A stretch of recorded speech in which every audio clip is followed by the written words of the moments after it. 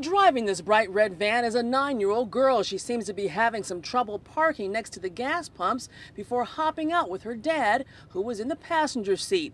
And later he can be heard on surveillance video saying he's drunk and his little girl is his designated driver.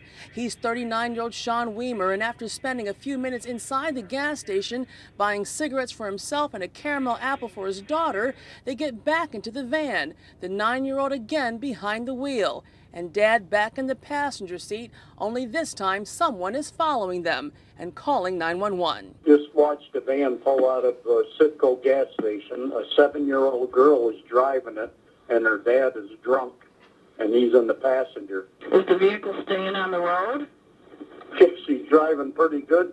I'm telling you, I can't believe it. And when police stopped Weimer's work van, his daughter was sitting behind the wheel, propped up on a booster seat. And Weimer police say appeared to be intoxicated, but refused to take a breathalyzer. Through the course of the evening, he was argumentative to the fact while in custody that it was his right to let that little girl drive anytime that he wanted to, that was his prerogative to let her drive. When Weimer and his 9-year-old daughter were inside the gas station, Weimer calls her his designated driver, even his chauffeur. I've seen that customer here several times, but to have a little 9-year-old drive you around at 2:30, 3 o'clock in the morning, it's disgusting.